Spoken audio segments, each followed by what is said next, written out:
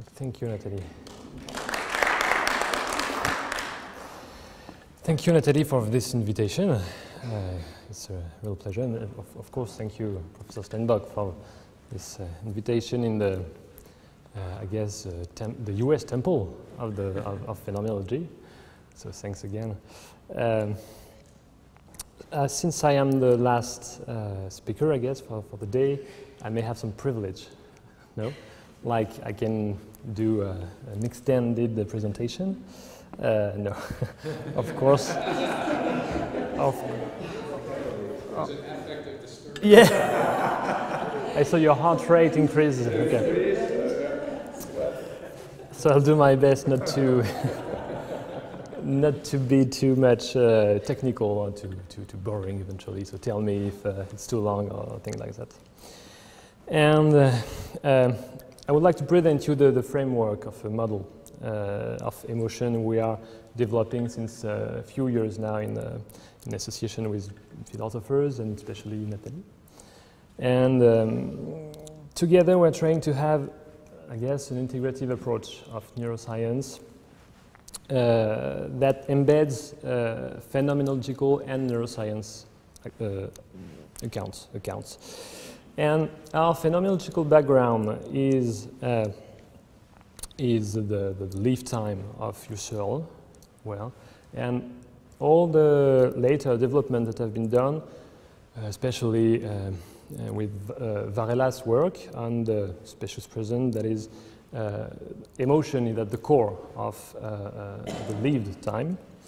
And more recently, Nathalie, who brought phenomenological arguments for an integrative model of emotion that was published in this in the Rainbow of Emotion as a title. And although scientific accounts were lacking at that time, and this is precisely one of our goals to bring scientific arguments to this model of emotion.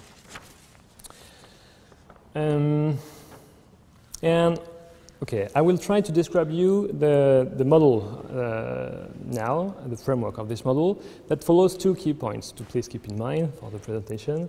The first is that surprise, as a lived experience rather than a classical understanding of a primary emotion, is a global experience that includes the three temporal phases and that is the core of the entire dynamic. I will, of course, explain what I mean.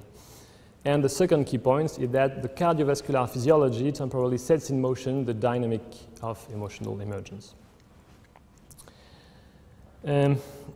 First, what we contend are the three temporal structures of our model of emotional emergence.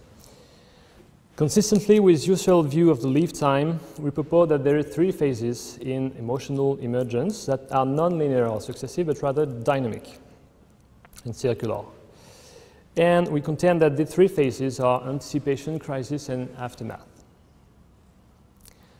Anticipation corresponds to the expectation of an emotional stimulus, crisis, a perception of an emotional stimulus, and aftermath, the traces of the emotional stimulus that has disappeared or have been habituated. And interestingly, if we use this phase, well, if one of these phases become predominant in the lived experience because of an emotional context, it can be used to distinguish a specific emotion. For instance, if you're anticipating a threat, you will be in anxiety. If you see that threat, you will experience fear. And when it has disappeared, you may be experiencing ruminations about it. Now, how can we describe each of these phases according to both phenomenology and neuroscience? First, anticipation, and what do we know about anticipation in neuroscience, and what is the cardiac and brain physiology of anticipation? Well, we know now that during anticipation of an emotional stimulus, we can record a strong negative electric wave in EEG, in electroencephalogram. And this wave seems to correspond to activation in the brain, especially in the insular cortex, which is an area in the brain you can see here in cycle.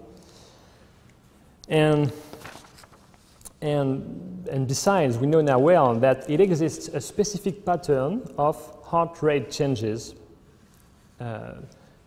during the anticipation of an emotional stimulus. That is a brief and small deceleration at the beginning, then brief and small as well acceleration, and then a profound and deep deceleration until the perception of the emotional stimulus. Then an acceleration when the emotional stimulus is eventually perceived. And this is now clear that there is a specific physiology during emotional anticipation. Now, what do phenomenology tell us about anticipation? Well, Husserl has described attention, the structure of anticipation, as an openness toward the future anticipated under certain conditions in the form of awaiting, and as attention, Spannung, toward the event to come. And although there may be some kind of emotion in pretension at the Spannung, as the attention, yeah, it is Varela and Dupraz whose work that describe and argue for a temporalizing process that is not merely a formal dynamic from which affect can remain absent, but rather emotion are at the core of the dynamic. Now, what phenomenology tell us about crisis? Well, phenomenology tells that there is two subphases in the crisis. The first subphase is a non-lived experience, an interruption or rupture, as it has been conceptualized by Husserl and Peirce. And this creates a blank in the continuum of the experience. And the second subphase of the crisis leads to a lived emotion at that time, along with the sense of the current situation. Yeah. As we will see later on, the crisis composed of two subphases is strikingly consistent with the cardiac activation during these phases, during surprise especially. But before that, what physiology tells us about crisis? There are many works that have been done concerning the activation of the heart with the perception of an emotional stimulus. And one study, much of these studies show that there is an activation of body functions with the perception of an emotional stimulus, especially the heart system. And one of the studies of particular interest to me, and in this study some authors have shown that some type of emotions, namely anger, sadness, happiness, and fear, can be associated with specific patterns of heart rates and respiratory changes. Each one can be associated with a specific one.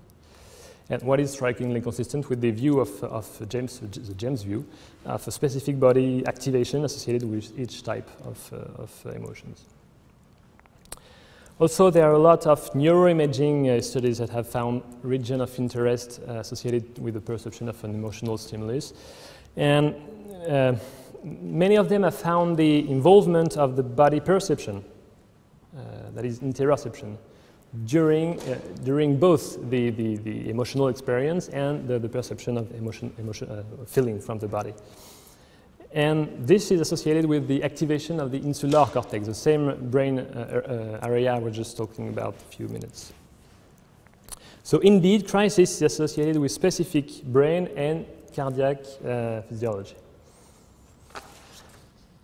Finally, what about aftermath? In his genetic phenomenology, Husserl reconsiders retention with a passive and dynamic meaning, where retention is understood as a resonance. That is a structural consequence of the after effects of an event. And he analyzed the example of the aftermath of deception, which may follow the crisis of a shock and the anticipation of a hope. And interestingly, while we have used the explicitation interview methodology in our protocol. We had preliminary data that indicates that as a crisis and the aftermath and the anticipation, aftermath may be composed of subphases. Of subphases, like when you are experiencing a strong emotion, there may be a phase of some type of bodily and internal loosening, then a phase of internal speech, and a phase of feeling, maybe violence if the emotion was very strong. Now, what physiology tells us about aftermath? There are many studies as well that have investigated the cardiac reaction after a stress. And it has been shown that depending on the type of the cognition within aftermath, the process of recovery from a stress may be different and more or less long at the function of the cognition. And for example, it takes about 10 minutes for the heart system to recover and to return to its resting level after the expression or inhibition of anger. The brain physiology is also activated during aftermath and involve, here again, the insular cortex. In insular cortex, there are less studies about aftermath and brain physiology, but it is not quite clear if the insular cortex is activated, but it seems to. So again, there is a specific physiology during aftermath, especially cardiac physiology. Until now, we have seen that we could find evidence of or arguments both in phenomenology and neuroscience for a temporality within emotions composed of 3 phases. Now, how can we integrate this temporality to provide a dynamic process of emotion? To do that, we contend that surprise is the core of the dynamic. And we do not understand surprise as a mere brief and intense reflex reaction with poor or no emotional properties, but rather we contend that surprise is an emotional process, that surprise is a dynamic of the 3 phases as a whole. That is, it contains the organic tension, the waiting horizon of anticipation, the crisis, and the after effect of the aftermath. And we also argue that the physiological correlates of surprise are the indexes of the dynamic, namely startle reflex and cardiac defense.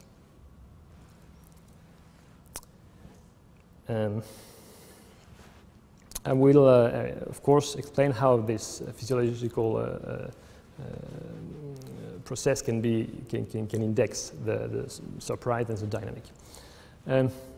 Startle reflex is a well-known reflex, which is a brief and intense muscular reaction that have been associated with a very small number of neurons. That is, only 2 neurons is necessary to elicit a startle reflex. And there is no influence of the intentional process.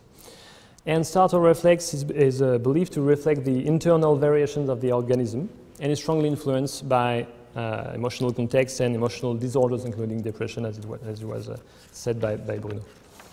The second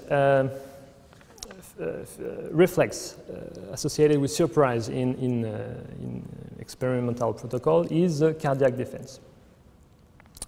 And cardiac defense is a stereotype pattern of heart rate changes with acceleration and deceleration components. And interestingly, the very beginning of the cardiac defense is a heart rate acceleration of about 15 beats per minute, and heart rate acceleration has been it thought to be related to the process of defense where there is a priority given to action over reflection, cognition. And this is consistent with the view of a first subphase, that is a non-lived experience or a rupture. While the second subphase of the crisis may be indexed by the heart rate deceleration that appears after 5 or 10 seconds of the cardiac defense, and this is now the time for cognition. Time for what? Cognition. Interestingly, it has been shown that the cardiac defense depends on some factors, including the emotional context and anxiety and personality disorders.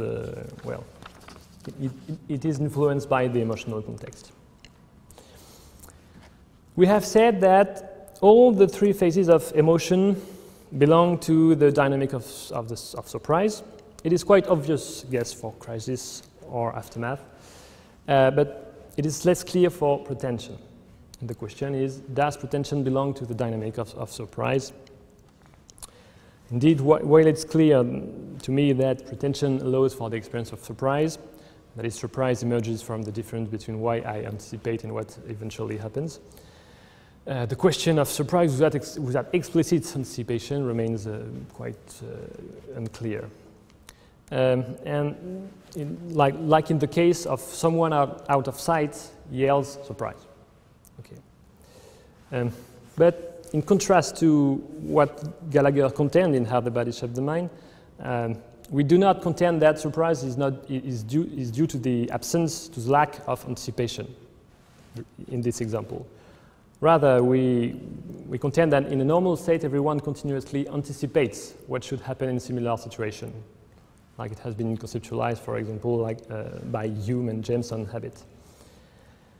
And the reason of the surprise in this example is that it is because my anticipation is no change in the context that a change in the context evokes a surprise. So when it seems there is no anticipation understood as a complex cognitive process, there is indeed pretension that relies on the lived body. And to account for a surprise and pretension in this case, we must consider the internal body reaction within surprise, what is called interoception. Because indeed, the shout of surprise is associated with the release of body modifications, consistently with the startle reflex in the cardiac defense. And these changes correspond to a change in the interoception, which is delivered in the brain. Here, the surprise corresponds to the sudden change in interoception, and pretension corresponds to the recurrence of regular variations in my interoception. And the hypothesis of pretension, in our view, is thus the recurrent variations of the physiological function of the body constitute a familiar state in which the recurrence of identical variations is expected. And that's why an intense change in the recurrence constitutes a surprise.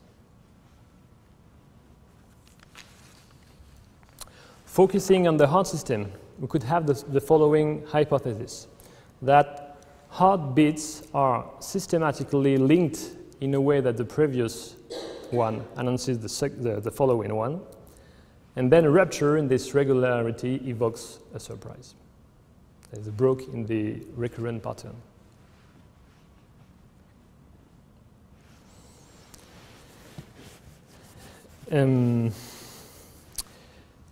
Now we begin to glimpse how a heart center model can be used to propose a model of emotion, and how it can be an alternative for the mind-body problem, as it has been said by Nathalie. And indeed, Nathalie, following Varela's suggestion, has proposed to consider a heart-centered model rather than a brain-centered model in order to articulate the subpersonal neural aspect of emotional mechanism with the immanent, lived, expressive aspect of emotion at the subjective phenomenal co-preconscious level. And indeed, the heart system is much more integrative than the brain system, as it is double-faced in the same way as the body system as a whole, that is, it is both physical and lived. And there's indeed an experiential continuum between the body, the heart, and the lived experience. Interestingly, and moreover, some authors regarding a large amount of studies have provided a model to understand the connection between the heart and the brain, especially during emotion. And there is a strong connection of these two systems, and this allows us to consider a continuum between the lived experience, the heart system, and the brain. And in this model, the heart physiology is believed to be a sensitive index of the brain integration during emotion.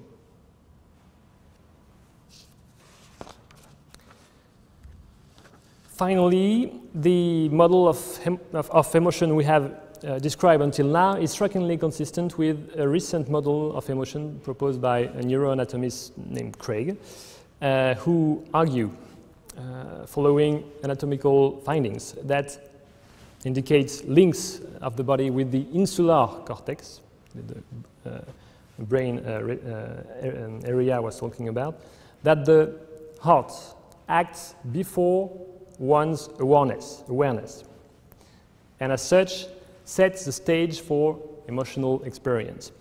Craig described a sequence, a spatial sequence in the insula, that is the integration of first the information from the body, the interoception, then the motor information, then environmental information, then hedonic information, and then at last the complex cognitive process.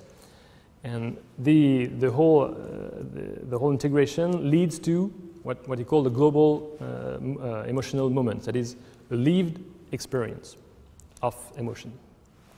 And interestingly, this spatial integration is consistent with our temporal view of this integration. Moreover, Craig contends that the heart is a key feature that contributes to the temporalization of emotional emergence. But how precisely can we argue that the heart system sets in motion the temporal dynamic? As proposed in the neurovisceral integration model, the heart system the heart rate changes are the indexes of the integration of the brain and body systems, and it is also, to our view, they correlates at both physiological and experiential levels of the three phases of emotion, that is emotional fluctuation of anticipations, rupture of crisis, and resonance of aftermath. What dynamic leads to distinct emotional experience such as anxiety, fear, and rumination, respectively. And this view is consistent with the Craig's view, the Craig's view of a time base in emotional experience that may be driven by the heart system activation. That is, while the heart system is activated, there are more global emotional moments that are integrated, and then a lived experience that is a lived time that is dilated. And explicitly, Craig said that probably, even there's only few experimental data about that, the heart system and the heartbeat inputs in the brain may be an important system for the time base and the temporality. Very close to the conclusion of the first part. Let's try to have a synthesis of the model. Here is a summary of our model of emotional emergence that include both accounts from physiology, neuroscience, and phenomenology. And there is two dimensions. There is a dimension of a spatial dimension in which we contend that three systems are required for the emergence of an emotion, which are the context, body, the heart within the body, and the brain. And these systems display themselves within a the three temporal phases we have described previously. And in anticipation, they may have a cue stimulus in the context, what may be associated with the body schema associated with orienting, and a pattern of heart rate changes associated with emotional anticipation, as it has been described. And in reference to Craig's model, there may be a global insular activation. And the lived experience of anticipation at that moment may be some kind of emotional fluctuations. Like you can see like an experience in hope, for instance. In the crisis, the emotional stimulus is perceived, and then the body reacts with a startle and defensive action. What is associated with early pattern of heart rate changes, like in the cardiac defense, and a partial insular activation at the first subphase, and a global, then a global activation in the second subphase. What corresponds to the lived experience of arousal and cognitive blur, that is some kind of blank event, as a first subphase, and then a lived emotion as a second subphase. Then, when in the aftermath, when the emotional stimulus has disappeared or have been habituated, the body changes in a way associated with renting or restoring, and the heart is activated following the late pattern of heart rate change and cardiac recovery. And there may be a partial or global insular activation in the insular cortex, depending on the presence or not of the emotional stimulus and the intensity of the cognition associated. And the lived experience may correspond to cognitive appraisal of the emotional context, and then more or less perseverative cognitions, depending on the intensity of the crisis, probably.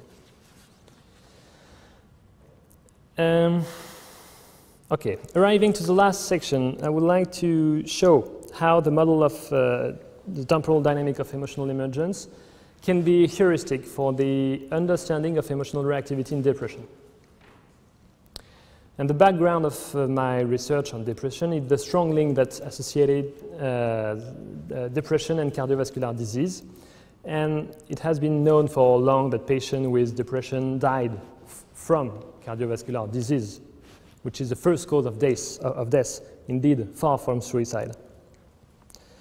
But it is only recently that depression has been officially recognized as an independent cardiovascular risk factor for cardiovascular disease by the WHO, the World Health Organization.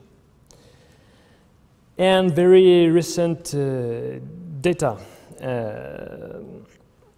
from the WHO confirm that mental disorders are very recent because they are just published on September 2013.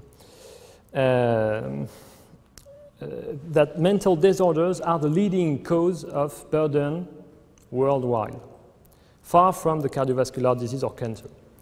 And among mental disorders, depression is the first cause before anxiety, bipolar disorder, or schizophrenia. Just to say here that there are many data on the links between depression and cardiovascular disease that concern not only myocardial infarction, but also stroke or cerebrovascular disease. And at this time, the physiopathology of this association is still unknown, as you see. Although some have proposed a network of causes included two physiological processes of interest to us that are the endothelial dysfunction and heart rate variability. We are indeed interested in our lab in these two physiological hypotheses that are endothelial dysfunction that refers to a decrease in vascular reactivity, including cerebrovascular reactivity, and heart rate variability that refers to a decrease in heart rate reactivity heart rate variability that refers to a decrease in heart rate reactivity. Just some few explanations about that, if you allow me. Going fast. Okay. There are pulsations in the brain, as you may know, that are the consequence of the cerebral blood flow. Maybe you know the pulsation of the brain, and the reactivity of the brain arteries. And the brain pulsatility can be recorded using a new ultrasound technique we are developing in the lab, and Bruno is one of the most brilliant specialists in the world about it. And this technique is quite simple to operate and require an ultrasound probe to be fixed on the temporal bone of the skull, just here. And we obtain such images. Here you can see nothing, but that's the imaging we see. And we must analyze, of course, this imaging. And here you see quite better that there are some red and blue points that indicate the pulsation of large arteries. And this is an interesting technique because it is much more precise than the MRI, 1,000 more precise, both at the spatial and temporal level. The problem is that we can see only some volume of the so we have to focus on specific brain region, and it is much more easy to fix and not traumatic. And we have already tested this technique on depressed subjects at rest, and found that the brain pulsatility of depressive subject is dramatically decreased at rest compared to control. Here you can see the example of two subjects with and without depression. You can see clearly that there's a decrease in brain pulsatility. Now, heart rate variability. Very quickly, heart rate variability corresponds to a calculation from the heartbeats, classically recorded by ECG. And when in this calculation you transform the heartbeats as a function of time in the heart rate as a function of time. And strikingly, this function is not linear but periodic and sinusoidal, which is explained by the dynamic interaction of the nervous system with the heart in its heartbeat regulation.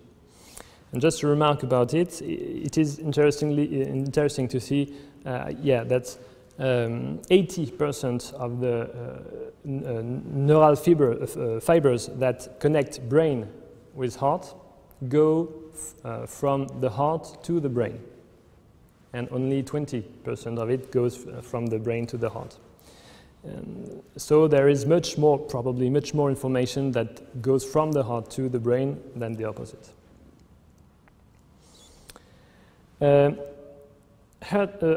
HRV can be characterized by several indexes, and it's classical to distinguish high and low HRV, what correspond to large and small amplitude variation respectively.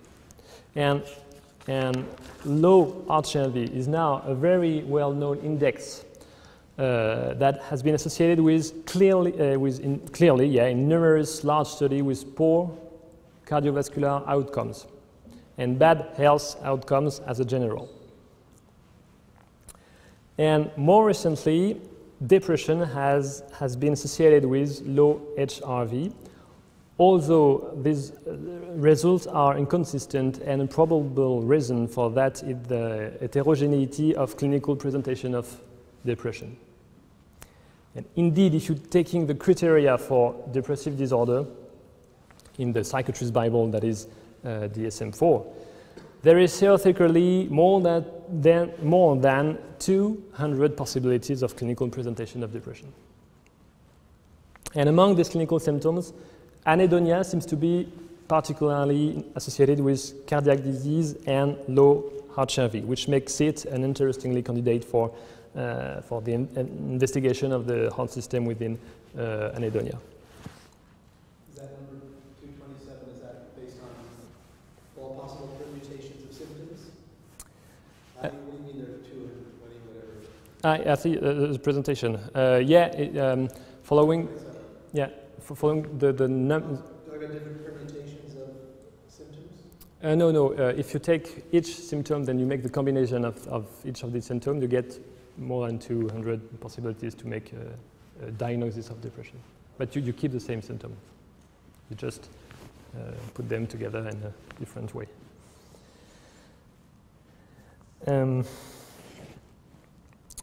Besides, new data indicate that anhedonia may be a disorder of anticipation, especially anticipatory pleasure, rather than a disorder of consummatory pleasure,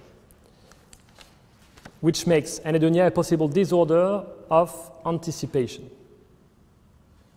We have then the following hypothesis of a link between anhedonia and low HRV that may be mediated by impairment in surprise and anticipation. Besides, recent data through meta-analysis indicate that depression is associated with global emotional hyperactivity, that is, hyperactivity to both positive and negative emotional stimuli. And how our hypothesis is then the following. Emotional processes are at the core of the link between depression and cardiovascular disease. Depression has been associated with emotional hyperreactivity. We contend that emotional hyperreactivity is associated with surprise and anticipation impairment. And we aim at showing that heart rate variability and brain pulsatility are markers of surprise and anticipation impairment. And the main hypothesis is that surprise and anticipation impairment in depression can be characterized by an hyperactivity of cardiac and cerebrovascular physiology. And to test this hypothesis, we are doing at the moment a protocol in which we aim at showing a cardiac and brain hyperactivity during emotional anticipation in depression by measuring heart rate and brain pulsatility in a S1, S2 protocol. And with this protocol, we could characterize the heart and cerebrovascular physiology during the 3 phases of emotion. And we make the hypothesis to see a decreased amplitude of the physiology compared to control. In this protocol, we are doing also brain imaging and explicitative interview to characterize the lived experience of depressed people in the 3 phases of emotional emergence in collaboration with our philosopher colleagues. And in collaboration with our linguistic colleagues, we record the spontaneous verbal expression produced in reaction to the viewing of some pictures during the crisis. Because the S1 and S2 protocol, the functioning of this protocol is that S2 is an emotional stimulus. That is, in our project, it is an emotional picture, either a picture of injuries or an erotic picture, or a neutral picture. And we assume that the erotic is a positive one and injuries is a negative one. And the S1 is always associated, it is a first stimulus, S1, first stimulus.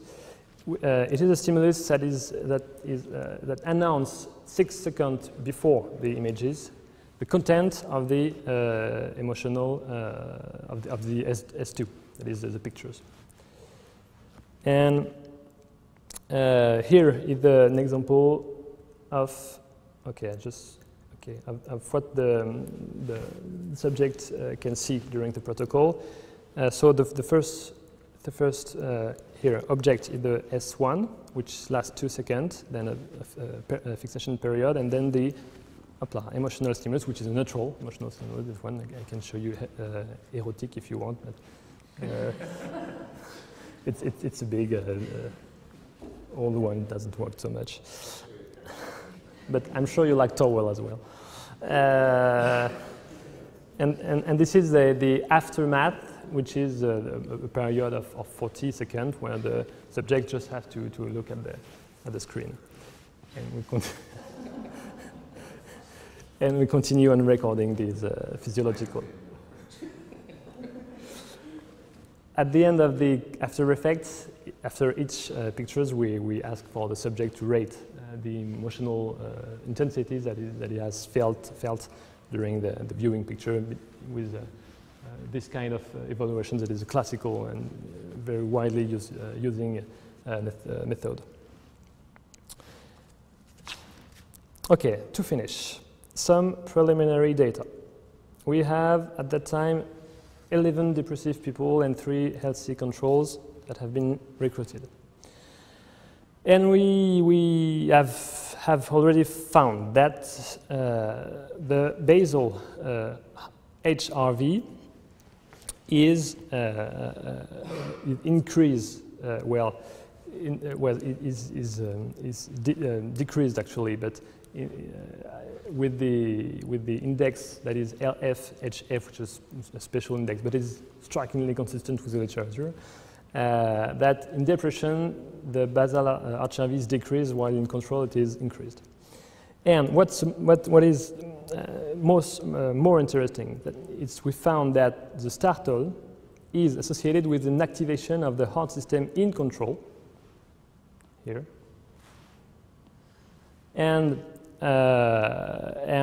but not in depression. That is, during the startle, because the S2 stimulus is pictures, but also startle reflex, that is a sound of 100 decibel. And during the startle reflex, well, the cardiac system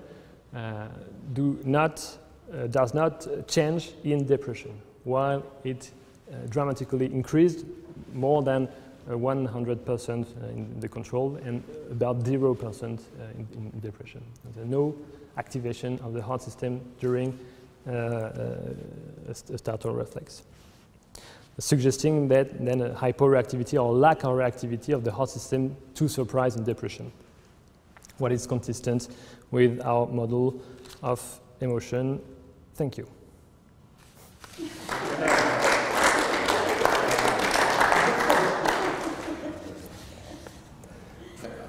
Have a couple questions about. I'm curious about this. I mean, I don't know how much in the context of this what you're doing, but I wanted to ask, picking up on Louis' question of the non-experience.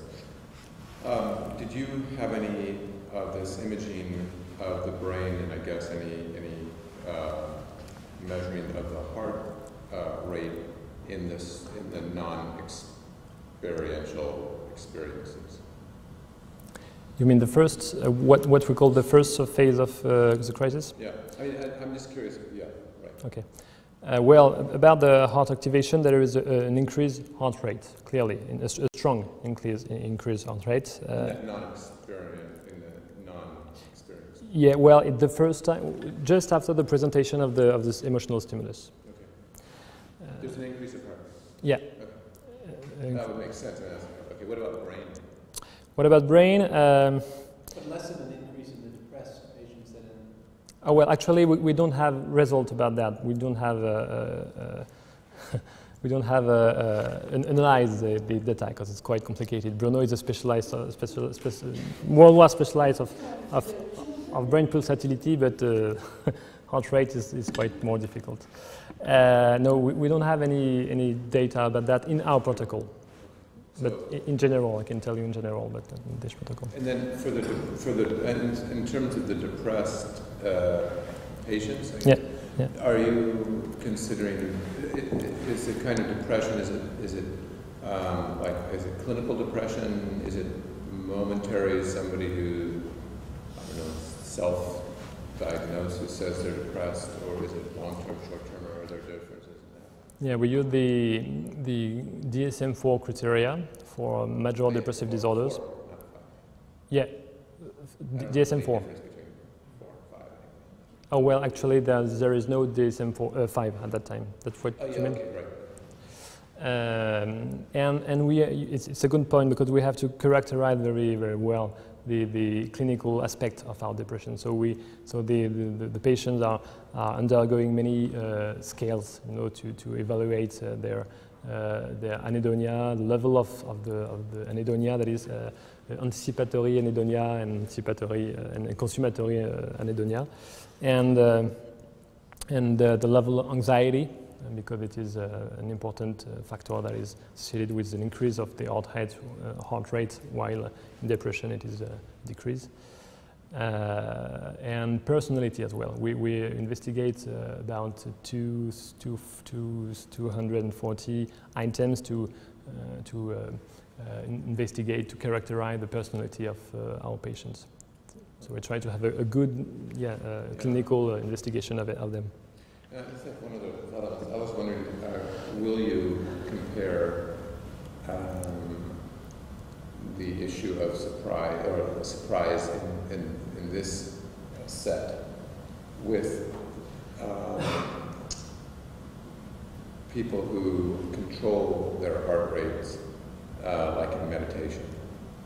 And is there an issue in that? But, I mean, there might, I don't know what the result would be, but I think it'd be interesting to see. There are studies. Yeah, okay. yeah. Okay. Yeah. Yeah. So you've already done, okay.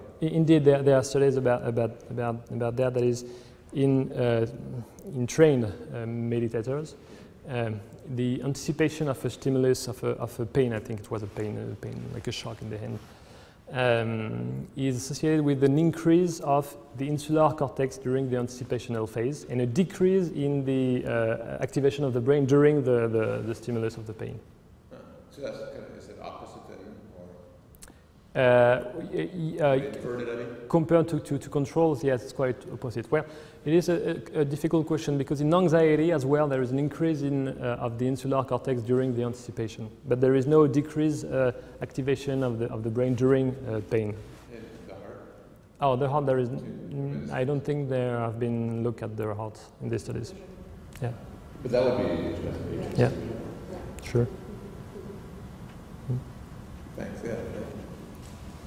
Just to follow up on that particular area, I presume you're somehow checking this against, or with reference to the question of medication. These patients are not medicated when this is being done. Yeah, it's a good point. Actually, what I did not say here, that we have a third group, which is a group of depressed people who have remitted from depression. And well, in the depressed group, we take whether people with medication or not. But we then could compare this group to the group in remitted condition, which may have or may not have a medication. So we hope to have in the two groups the same level of medication, so that it can be compared without an influence of the medication. Seems like it would have interesting pertinence for psychopharmacology. Yeah. Prescription and so on. Pertinence for what? For psychopharmacology. Mm.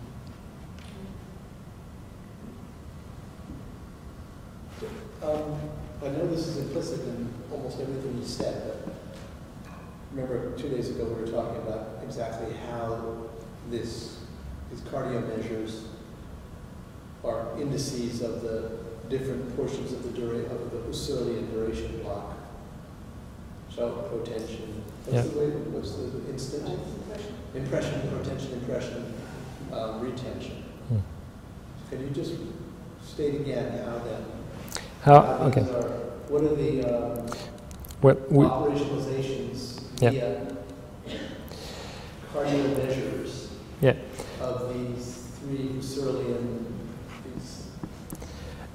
One is tempted to say moments, but actually the word moment is also misleading. Yeah, phase. Phases is misleading as well because they bleed into each other. Yeah, it's okay.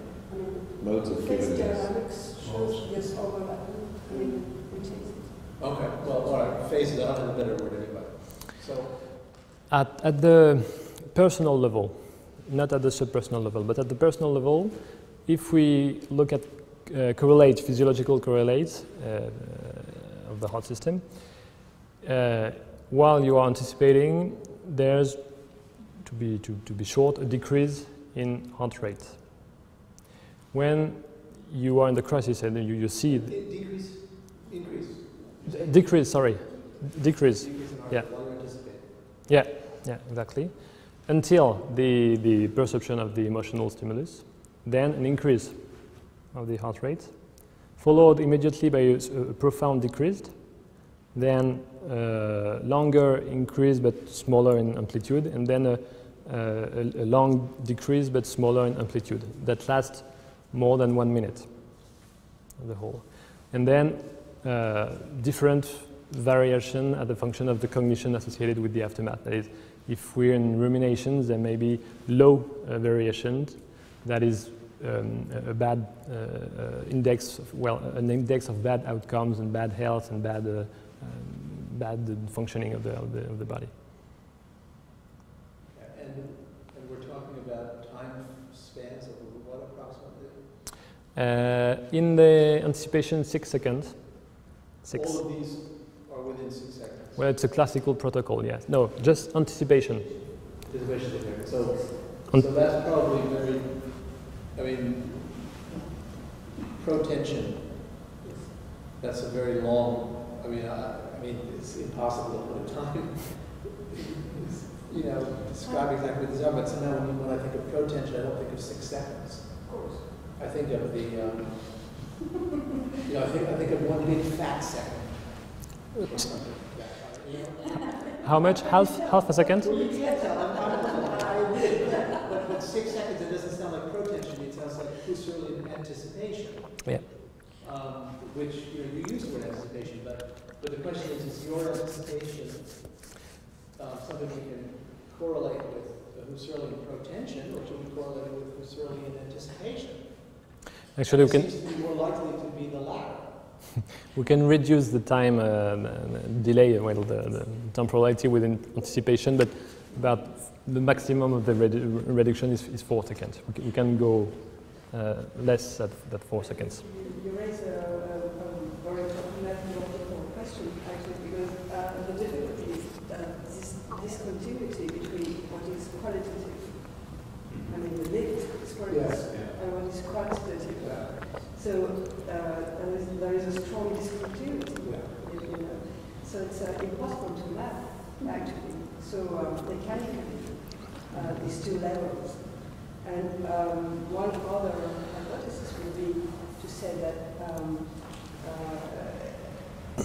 maybe it's not the case that protension is quicker than anticipation and quicker than awaiting and quicker than. I mean, why would it be the case? I mean, you may have a protension that lasts a long time, and something that's really, I mean, in the genetic, ontogenetic, very archaic level, and so it would not map into something that would be quicker. I mean, why would we have this kind of hypothesis? Maybe it's not so mechanical. So it's just to say that it's quite conventional, actually. So I think it's misleading to try to. It's the effect, of course, of the presentation. It's difficult to do otherwise, but it's maybe it's misleading to try to quantify something that's qualitative. I mean, on the level of lived experience. And it's better to say, well, these are two levels and they are quite distinct. And it's it's very misleading to try to confuse them or to crush them one over the other by wanting to measure something that's not measurable. But I don't know if it's... Yeah, that may be true. I mean, I'm sympathetic to that, but the conversation that began a couple of days ago, it was your group that I understood to be wanting to make this kind of connection between these measures and the Husserlian measures. So I maybe these connections are impossible. I just trying to probe your thinking about that, because my understanding was that you who were making that claim. Yes, but I would say that this claim is something that has to be understood as a methodological distinction, Right. and not as an experiential claim. I mean, the set is quantitative because it's not subjective. So I mean, we're measuring things that are not lived by the subject directly, that exist in the brain or in the heart rate. Does that apply also to this issue that we've been asking about, the blank, the non-experience? To what extent what is your evidence again for there being a blankness? What is the time duration? No, that's your question? The duration? You say that there's a sort of blank moment of experience. On the basis of what do you say that? On the basis of the cardiac defense reflex. That is this thing here. If you elicit a startle, there is about 5 seconds here, and there's a strong. 5 seconds? Yeah, well, it's 10 seconds, so it's on in the middle, so it's about 5 seconds, and within the first 5 seconds there is a strong increase in heart rate changes, about 15 beats per minute. Upon the presentation of the stimulus. Yeah, just after. And so, okay, but that's a cardiac measure. So, how can you go from that to saying something about? It's our hypothesis. But then it correlates also with the fact that in these elicitation interviews, we already began. Right. What appears, even if it's not still confirmed, because we need to have more. Right. In the few we already have, what appears is that for some of the patients we already interviewed, the very moment of emergence of the image coincides with something that is silent. They say that. If you ask them, I mean, yes, they what do they say? So there is a silence. But, for example? You mean at the moment or in their retrospection on that period? When they're remembering it or in the moment? At the moment. I mean, when they go back to the moment, they experience the emergence of the image. It's not that difficult to, I think, to recognize in some experiences. If I bump my head in the dark, there's a moment of blank. Yeah. I think that's right. Whether it's nothing is another question. But there's a kind of cognitive interruption for a moment. I think it might be very, I mean, it's very, very quick. Yeah, it's, sure. It's not visible in a sense. It's not perceivable. Yeah. Well, but I'm sorry, when you say silence, you mean that literally at the moment when the stimulus is presented, they don't say anything? Or do you mean that they don't say anything to themselves? I mean, or to themselves? Yeah, or even to them. And is that what they tell you in a retrospective interview? You say to the person, what was it like during that first presentation of the stimulus? And the person says, oh, I don't know, it was like I blanked out? No, they don't formulate it this way. They don't formulate it that way. They don't speak of blank. What do they say? Do you do retrospective interviews about what happened, what they experienced during that? Yeah. And what do they say? They mark pose, trying to first coming back to the moment. When they are in this moment, they simply are unable to say anything. So what we notice is the inability. So they don't say anything positively, or they don't assert anything. But we notice the inability to inability. Yeah. So that's negative in a sense. I mean, it's true. Well, the ineffable is not necessarily something being ineffable doesn't mean there's no experience. Well, it's an indication of something that's not that would be like identified. But that would be like saying mysticism is not an experience. No, but it's not accessible. I mean, it's something that's like maybe a very tiny instance where you simply you're able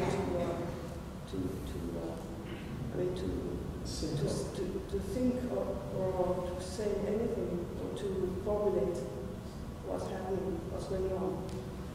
So it doesn't mean there's nothing, again, but it's a kind of well, it's a moment well, it's a moment about which we can't say anything or don't know what to say. Yeah, kind of. Whether because it's nothing, or whether it's an experience of nothingness, or something else, or an experience of something ineffable that's not nothing. I agree. You could be a lot. You could interpret many different ways. Where do you locate that hypothetically? Is that a failure of language, or is this at the affective level? Or is it blank? A clear cognition to me. This is not my area of expertise at all. But my question was, you mentioned earlier that 80% of the information seems to go from the heart to the brain. Yep. In a decrease in heart rate, would there be a lot less information making it to the brain, which would cause some sort of pause? Yeah, well... It wouldn't be a complete lack of experience, but definitely slowing down enough that... Yeah. You're right. When the heart rate increases, the hypothesis is probably right. That is, the information delivered in the brain is increases as well, and it provokes saturation. Yeah, it's right. Saturation. Saturation in the insular cortex. So the neurons are kind of blocked, and they cannot integrate until the information from the brain is sufficiently low to allow for global integration. Saturation? Yes, some kind of saturation, hyperreactivity that block the other integration in the brain. What moment is that? When the heart rate increases. There's no circulation of neural information at that point because there's too much exactly. activity coming from. Yeah. You are like submerged by the increase of the body reaction, and you can't reflect. You are blocked until the body reaction diminished. And this yeah. sort of blank, even if we have the words for it. Yeah. Okay. Yeah. I have a question. During the hypertension phase, yeah. Okay, I understand what you said about cardiac activity that was just very regular and so on. Okay. How about brain activity?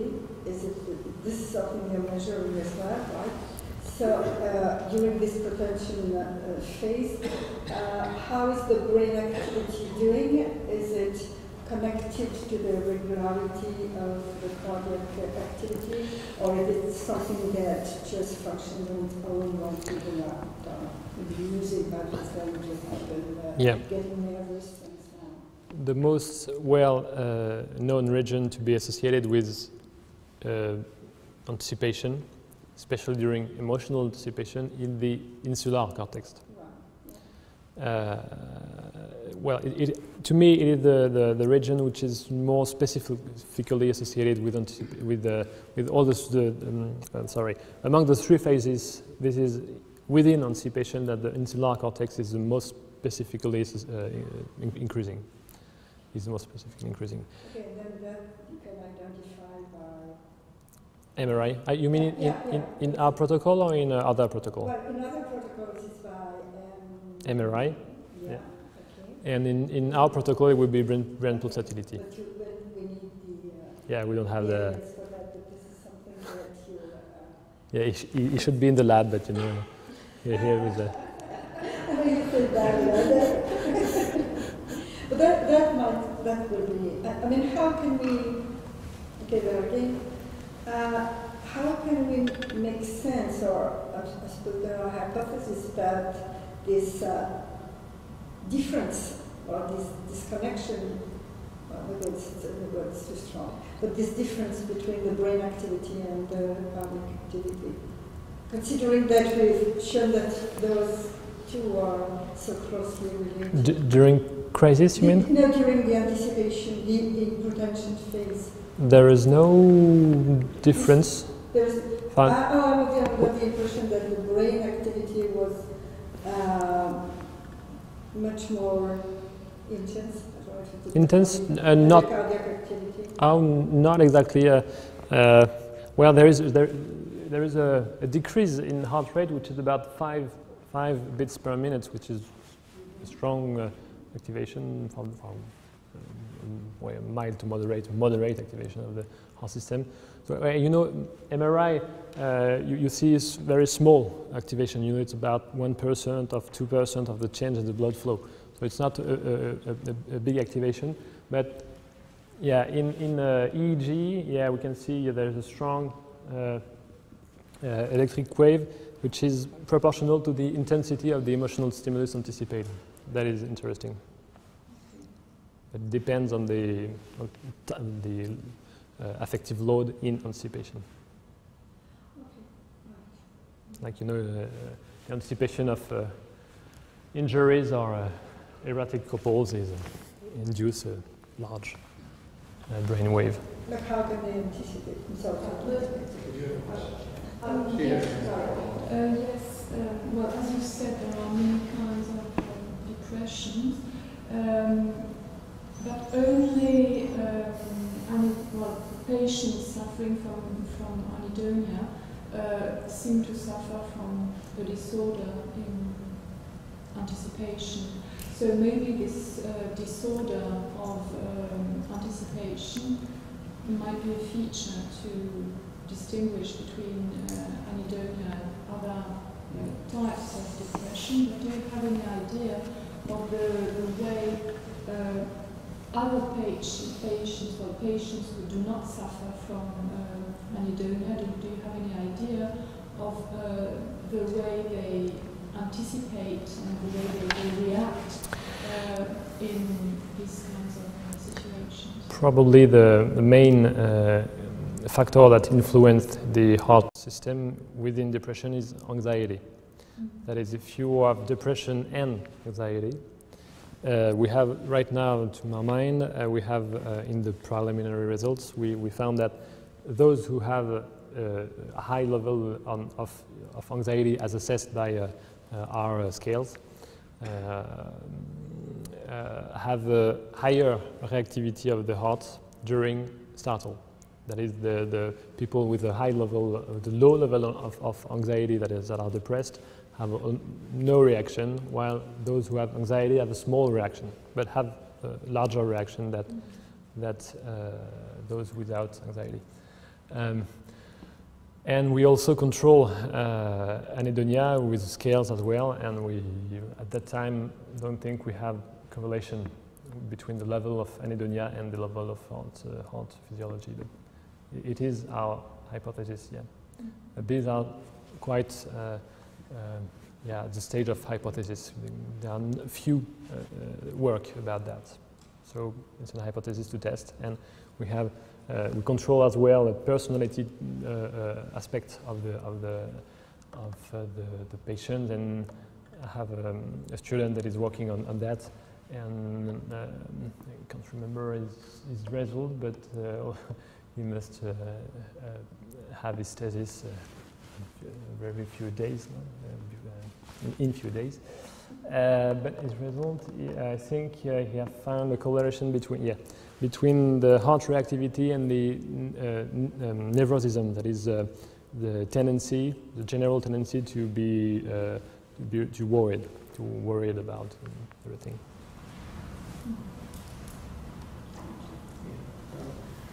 I was interested when you said that, roughly, that the futural temporality relies on the lived body, in the sense that the body projects no change. Then you went on to talk about heart, and I was still on the older, but certainly the Freudian point that temporalization comes from drive. It's become what? From drive, from pulsion. And I just wonder if there's a place in this analysis to link heart not only to brain, but also to more organic drive. Not sure I understand your question. What? Drive as in desire and trust. impulse, trust. So So, what is the Vitality. what is the ground of temporalizing in the sense of projecting no change? I would say from Husserl, and it's one point for Freud and Husserl and I agree. yeah, From that perspective, it's what we call drive or trieb. drive. Okay. In that sense. Pulsion. Husserl Okay. differentiates, it's transferred. What, you mean what? Is there a place for that in this analysis? Okay. Yeah, sure. Well, I don't know exactly the concept, the notion of drive and pulsion, but Because pulsion. we want to be able to understand in this account how it is that the body Yeah, sure. is forward moving. Yeah, it's well. I think Natalie have talked about that many times in a article about rainbow of emotion. That is, the heart system is always anticipating and always goes try to escape from the body. You know, but maybe it's some kind of way to understand the notion of driving. And you know, if the within the body, there is a structure that want to accept, to go out the body, and then to push in a way the body, both in the space and in time, and we can understand maybe the heart system in this way. I would be tempted to hypothesize that the heart beats the way it does because it's attacked by drive, wanting something. Yeah, possibly. Yeah, right. What kind of, at which level of measuring would you be able to find that? I mean, at a physiological level, I mean, with the measures you have at different physiological, peripheral aspects of the body, or would it be at a neurological level, looking at what happens on the neurovegetative? In what moment? I don't know, because what kind of measure could be, I mean, sometimes we say that there are some neurons of empathy. Yeah. So who are the neurons of drive? I mean it's Okay. not ridiculous to say, but Well. just to Okay. Well, there is a strong correlation of heartbeats with some brain structures. That's what you want to say, and these are well described in the model of Craig. The model of Craig, and sorry, I must find here, and it is the I can remember. It's a striatum. It's a striatum. It's a heart brain region which is very close to the brain stem. So the heart system goes in the brain stem, and then just after in the brain system that is called the striatum, and then in the insular cortex. And each time the heartbeat pulse, there is also an impulsion in this region of the brain. So is that the question? I was wondering, just to try to answer to your... Jeffrey, would trieb or drive or pulsion be very closely correlated with hedonic reaction, presence or absence of that? Yeah, it was my intuition. You have to put that together somewhere there. It is associated with. We're already looking at people who have lowered trieb, pulsion, Well, this group of anhedonic, with their anhedonic. yeah. Well, what we know is that in depression there is a decreased brain reaction to heartbeat. That is, if you are measuring at the same time heart rate with an ECG and electric reactivity with an EEG, and we correlate the two, there is a correlation between a specific wave and heartbeat. That is, probably in some milliseconds there is an association which is heartbeat and electric wave in the brain. And in depression, the power, the global power, the activation is clearly less intense during heartbeat. And each time there is a heartbeat, there is a less integration in the less intense integration in the brain, and it has been associated also with the decrease of heartbeat perception. That is, a feeling of the body decreased in depression. Depressed people can feel less well their body. And again, if you modify the the integration, well, the processing of the information from the heart to the brain with medication, you provoke a time dilatation. That is, you are, with some testing, we see that people who take the medication have an impression of a time dilatation. You know what I mean?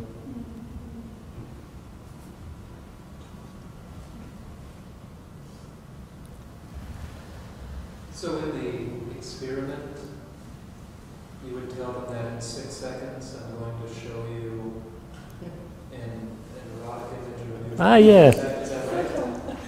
You want? That was the methodology. You tell them how long it would be?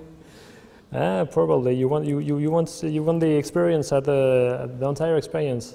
I'm sorry? You want to see the entire experience. That's it. No. As far as this, as far as Well, you might show them other pictures. Yeah. the anticipation. And what about that? Trying to say not expecting a change, or that in a period of suspense, Yeah. he was suggesting that there's time dilation. I'm just asking if you would ever vary the experiment where you would tell them that it will be in 6 seconds, and then you make them wait 9 seconds, or you don't even show them an image, and to register the surprise of anticipating something. You get nothing. You should do experimental protocols, I guess. If they maybe experience incongruent objective spans of time Yeah. as the same length subjectively, because of the leveling out that might occur in heightened suspense or expectancy that becomes conditioned. Well, it's a good point. I don't think we have. We may have some answer to this question with the explicative interview, I guess, but we don't change the duration. We don't have modulation about the anticipation phase, so it would require a new protocol, I guess. So this earlier question we had about the anticipation period lasting 6 seconds. Yeah. That's entirely a phenomenon of this specific. Why? The question is why. You give them 6 seconds to anticipate. Why? Might be Okay. anticipate for longer and give them that. Why 6 seconds and no longer? That's the question. Okay. Well, we would like to do less, actually, less than 6 seconds, about 4 seconds. But to measure the decreasement of the heart rate, it is classically we must have about 6 seconds, because there is no time for a clear deceleration. If we have only 4 seconds or 2 seconds, there's no time for the heart to decrease, and for the other markers of the physiological markers, no change in such small duration.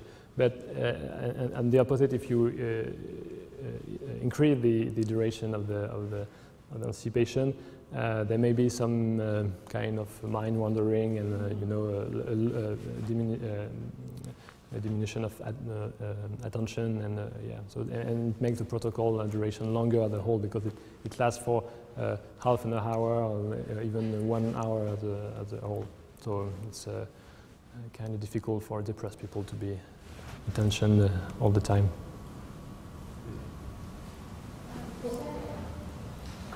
Okay, one more question. At the moment of crisis, first I want to know, do you hold this moment, the moment of surprise, or the whole process, or the whole process? The whole process, yeah, surprise. The whole process. We make the hypothesis that surprises must be understood at the whole process to account for emotion in anticipation, in crisis, and in aftermath. Okay, so at the moment of crisis, you said we don't have any experience. Is there any cognition at this very moment? Probably no, but the explicative interview will tell us more about that. We make the hypothesis that there is no cognition other than action, actually. There is just turn the head, or just move the flee, a flight if there is a threat. You know, it's a motor reaction and no cognition that is, okay, I have a threat in front of me, but I know it's a snake, but it's a snake. I know that I don't have to be afraid because snakes are more afraid than I am. You know, it's no time. You see a snake, you go away. And after you say, okay, I don't have to be afraid. I know that a snake is not dangerous to me. Well, depends. Do we have cognition, the whole process of cognition start after 3 phases of emotion? You mean in each phases of emotion? I mean, after the cognition starts Yeah. at the end of the whole process of surprise, or we have some kind of cognition in one of these phases? Well, we have cognition, I think, well, to be a bit reductive, I guess we would say that we have cognition at the moment, well, at the beginning of the second subphase of crisis, but not the first, but in the second subphase of crisis. That is about 5 seconds after the beginning of the perception of the stimulus. So for Okay. We're going to have to. yeah. Sorry, we can go on. We'll have time to go on, but so I'll just have a non-blank.